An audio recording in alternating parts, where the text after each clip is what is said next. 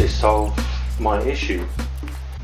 So those two rails on top, they are carrying 42 that were printed and sold in shops.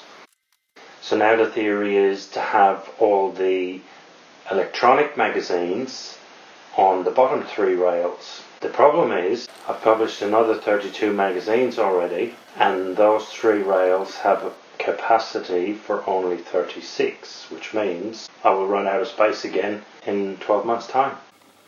I love looking at it. It's a great display, it's a good reference. It's also impressive when people come in our front door, which is just there.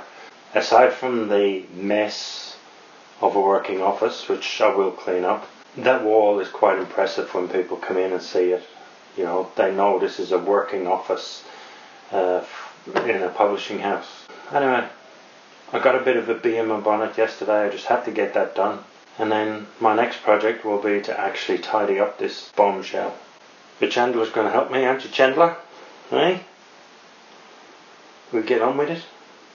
Yeah? Chandler? Chandler? Chandler? Chandler? Chandler?